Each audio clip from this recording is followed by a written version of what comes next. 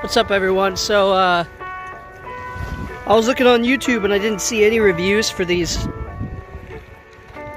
Bandit 80 NXTs, and I kind of wanted to do a little review myself because, like, unlike the 100s, they're quite a bit shorter.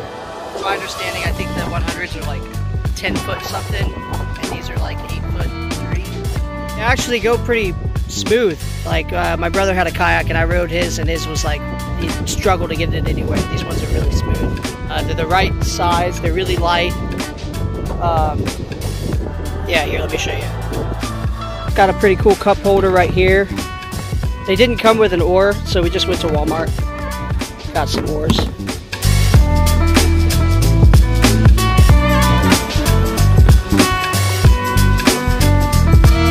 So 180 bucks versus $200 for the 100.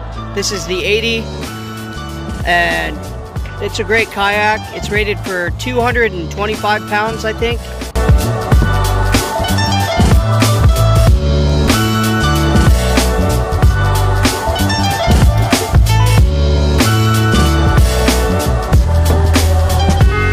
It's all I need. I mean, if you're fishing, I'd probably get the 100, something a little bigger.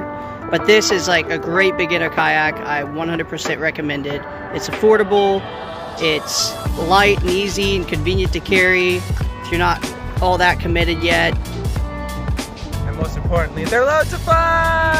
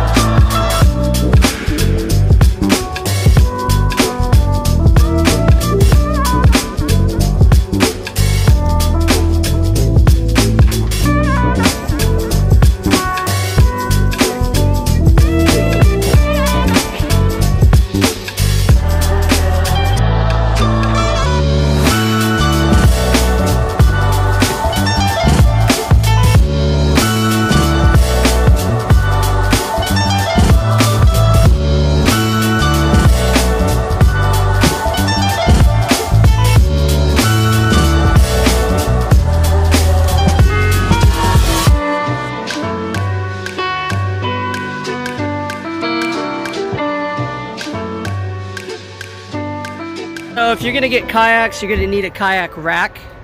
You could just put it on your crossbars, but these things are super cheap and they're really easy to use. They were only 60 bucks for 2 pairs. You could probably get one for 40. I don't know, look up the reviews to see what you can get. You'll see them on Amazon, 60 bucks. They have like the best rating. 2 pairs. And that's it for this video. I hope you got at least some information. Thanks for watching.